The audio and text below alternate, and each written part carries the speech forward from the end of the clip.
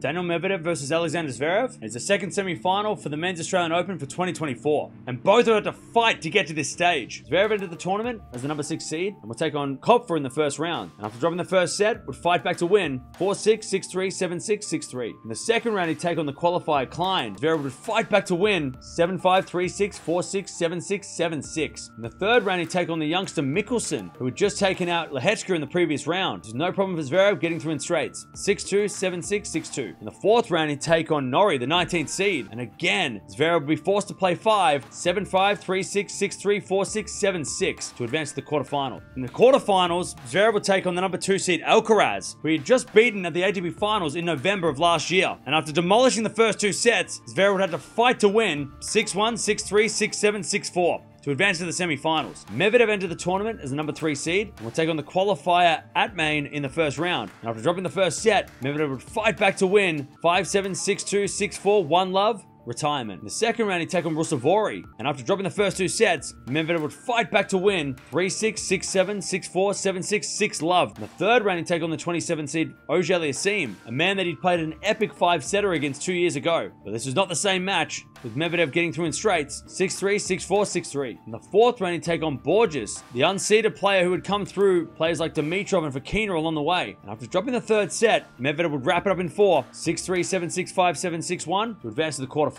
In the quarterfinals, Medvedev will take on the number 9 seed Hurkacz, and this was a battle, with Medvedev taking the first and Hurkacz taking the second, pushing it all the way to a 5th, 7-6, 2-6, 6-3, 5-7, 6-4, with Medvedev advancing to the semi-finals. These guys have played 18 times before, with Medvedev having won 11 of those times, but he has also won most of them in the recent times as well, including 5 out of 6 from last year, with Zverev only getting 1 win. That was in Cincinnati when the conditions were really windy. But Zverev's going to win this one. He needs to kind of play like he did in the first 2 sets against Alcaraz. He was so aggressive, and he just smothered Alcaraz with winners and aces, and he served amazing too. That's going to be a big part of it as well. Also coming to the net, using that variety, drop shots. We all know Medvedev doesn't really like those things against other guys like Alcaraz, for example, so Zverev's going to have to do that too. If Medvedev's going to win this one, he's going to have to probably win the first set. His energy levels were a little bit weird in the Hurkacz match, and he did look a little bit off towards the end. Now, we don't know whether he's playing in the day or the night, so it might depend on what day or night he's playing, and that might determine whether or not he has to keep those energies up, but it's going to be really tough for Medvedev physically